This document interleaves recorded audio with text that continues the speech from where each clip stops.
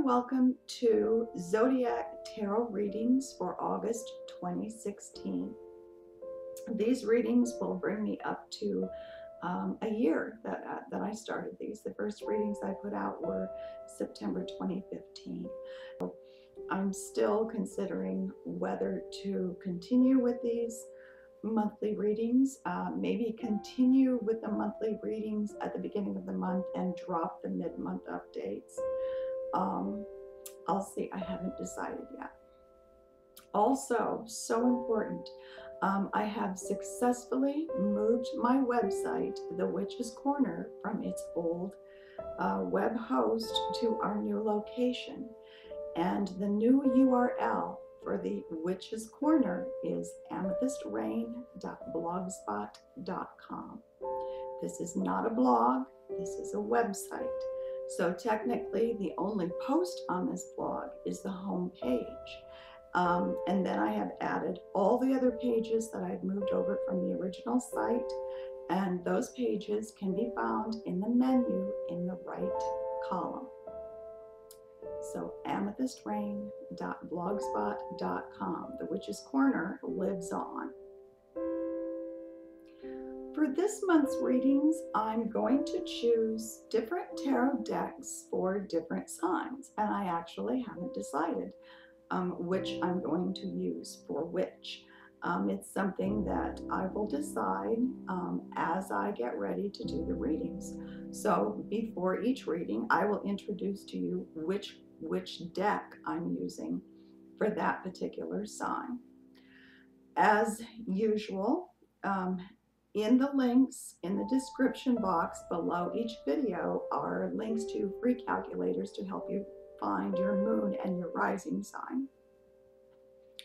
Most people, especially those not totally familiar with astrology, just fixate on our sun sign. But sometimes your moon and your rising sign will actually resonate with you more. And you should watch those videos as well. And sometimes it's just fun to do so because it rounds out the reading somewhat.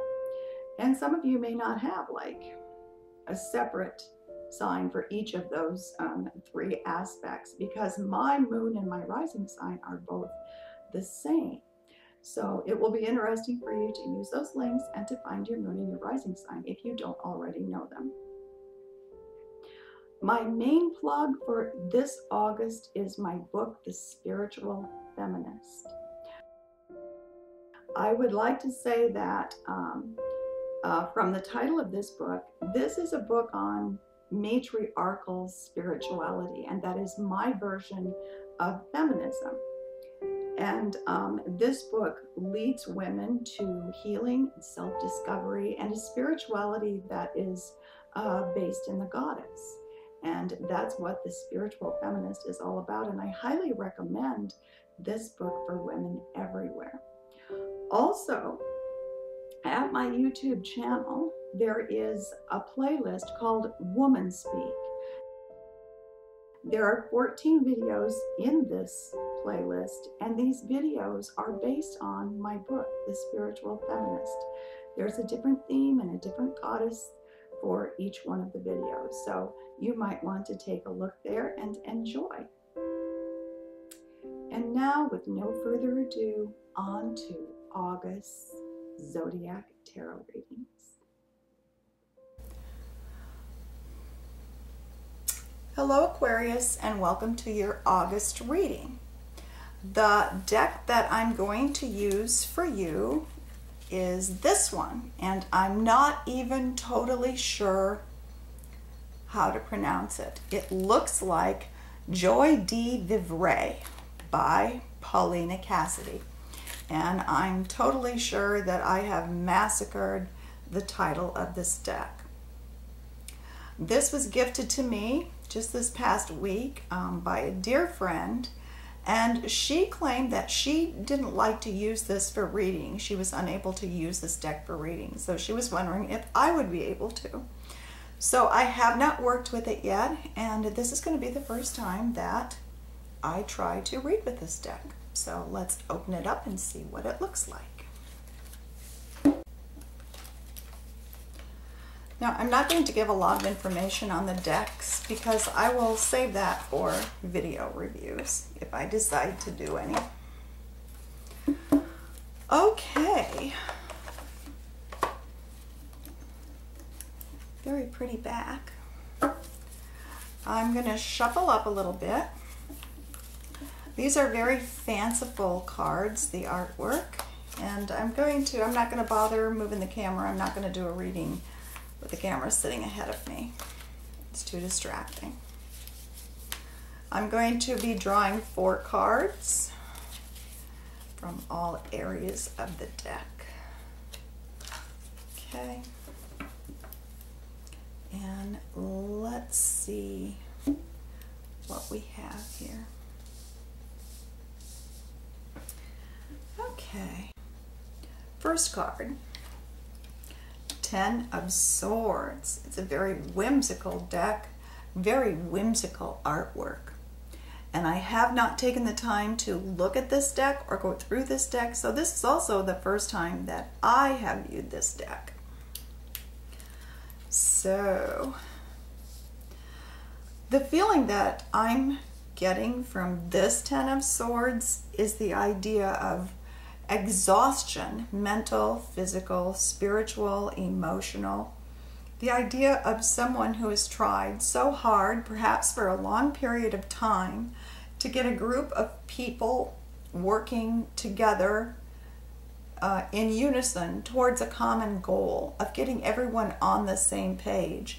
So tired of trying to pass your ideas along, tired of trying to promote a way of doing something, to promote a product, to promote something that would be a betterment for whoever you're with, whatever company you're with, whatever group you're with, whether this is familial or work related.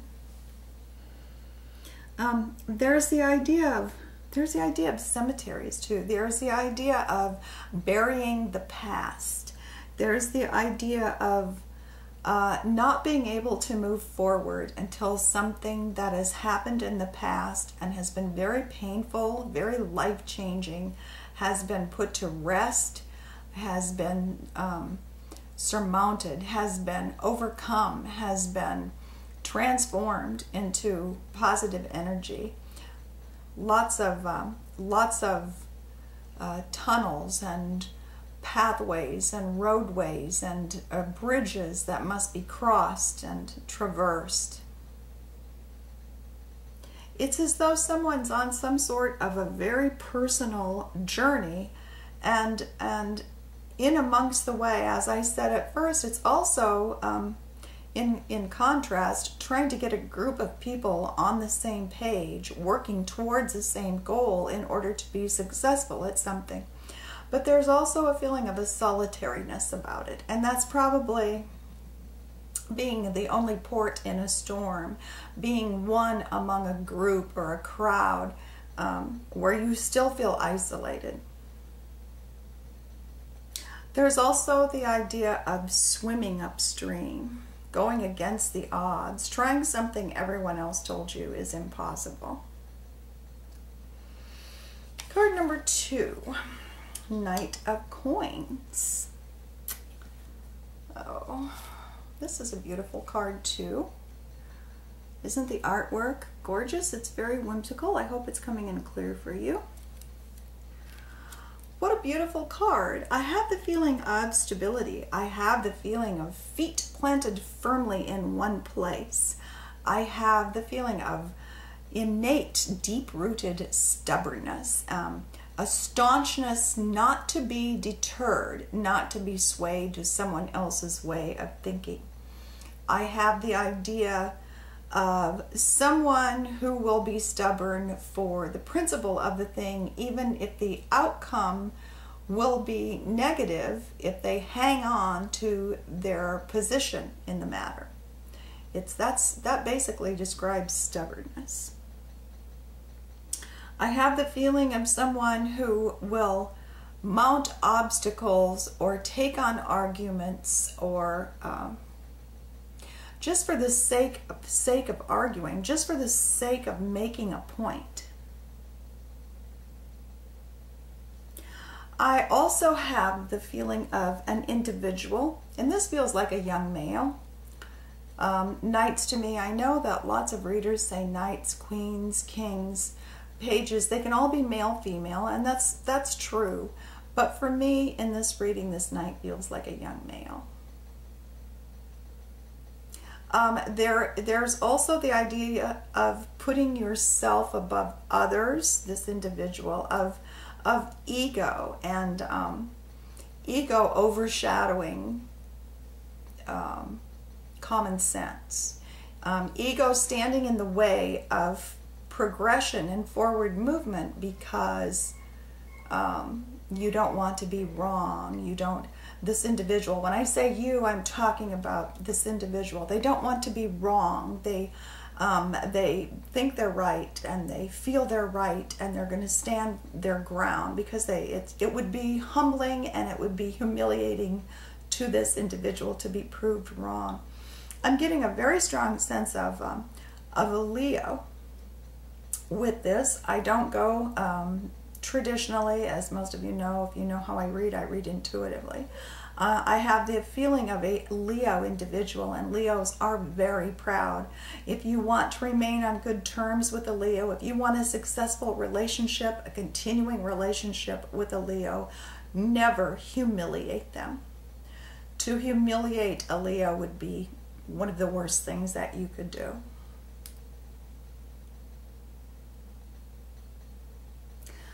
Also, there's the feeling of circular motion. There's a feeling of spirituality. There's a feeling of, the idea has come into my mind of catching more flies with sugar than with vinegar.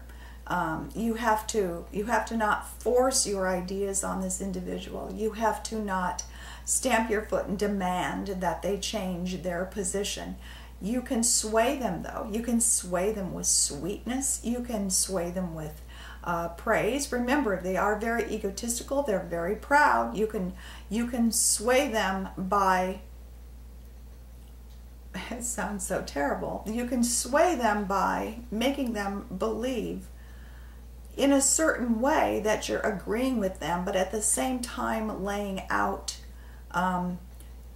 your own ideas, laying out your own game plan.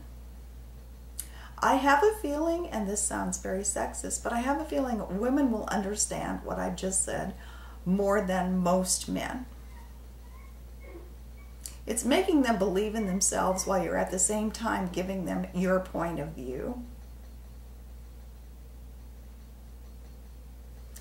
Card number 3. The Chariot.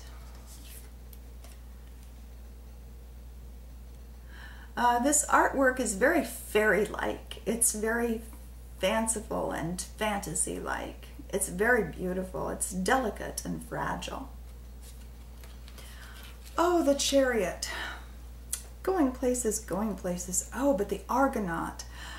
This chariot is an Argonaut drawn by seahorses. The Argonaut is a single, solitary creature. And there is the idea with this and the seahorses drawing it forward of someone being drawn out of a solitary existence, someone being pulled into the spotlight, someone joining society, a single individual meeting someone and being drawn out of their shell. And there's also the idea of forward movement, as with the Chariot, and pathways to choose, coming to a fork in the road and having to choose which way to go. But with the element of water thrown in here, with the Argonaut and the seahorses, it's more of a follow your intuition, a feeling of watery dreamness, of being floating on the waves and having the universe and fate and destiny all take you places that you didn't expect to go in ways that you never believed would come about for you. The Chariot in this deck seems much dreamier, connected to the element of water. it's vapory and ethereal and inspiring and magical.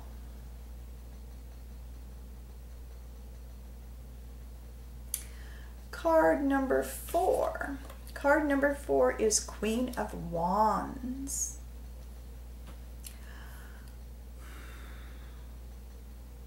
I get a very different energy with the Queen in this deck than I do in most decks. This Queen is all about growth and fertility. She's all about planting seeds in the course of her life, in the course of her travels, in the course of her path, planting seeds not only of material gardens, but seeds of hope and inspiration and spirituality and ideas amongst all the people that she connects with or touches with in her life. There's a fairy feeling about her. She gives off a happy, calm, stable yet ethereal energy. She's all the things that you don't see and know are there. She's dreams that you only catch snatches of when you wake up. She's the tiny movements that you see out of the corner of your eye when you're alone in the house. She's a sparkle in the flower garden that you're not sure what is it. Is it an insect? Is it a fairy? She's all those magical things that we know are there and we keep seeking proof of, and no matter what the universe gives us as proof, we're always seeking more proof, but she's that energy. I don't know if I've explained it very well. I love the feeling of this card.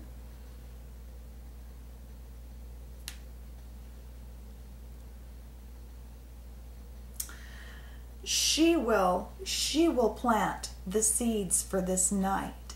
She is the character that will, she's the character that will encourage his growth, that will temper his ego. She's the individual that he's going to meet in life who's going to get him off that horse and off that mound that he's planted on. She's going to entice him into a life of rich growth and movement, gentle movement though, a life's progression forward, which feels like a lifetime commitment, something that will grow and expand with time. He's watching her. He already sees her and he watches her and he is aware of her, but he probably has not approached her yet. In all of this night's ego and over self-confidence, actually inside he doesn't feel that way. Inside he hesitates. The bravado on the outside is something that he uses to make the world believe that he is much more secure than he actually is. But she has the key. She has the key to make him all that he can be. She has the will and the gentleness and the spirituality to her to enrich his life. I see a couple here. I see a lightning and a coming out of the Ten of Swords and the world that it implies with this couple and movement forward. This is actually a very magical coupling, and I hope that the sweet lady who gave me this deck watches this video and see what you think. Give me some feedback and see how the reading went and how you feel connections with the cards were.